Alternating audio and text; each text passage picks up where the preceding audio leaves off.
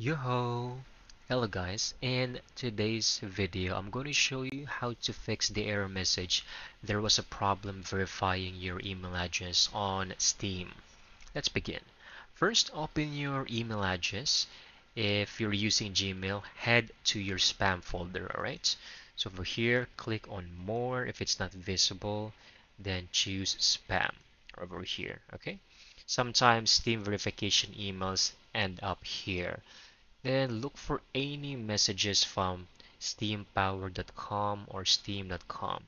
If you find one, open it, click verify email, and then simply add that address to your trusted contacts so you don't miss future messages from Steam. If no verification email shows up, go to the official website on steampower.com, log into your account, then click on Steam account, or you can easily click over here, support. Make sure you are on the browser, alright? Then once here, you can scroll down and we need to click on my account, scroll down, data related to your Steam account. Now here you can detail everything, how you are not able to verify your email address or you haven't received any email address from Steam to verify your account. Then Steam customer support will communicate to you via email.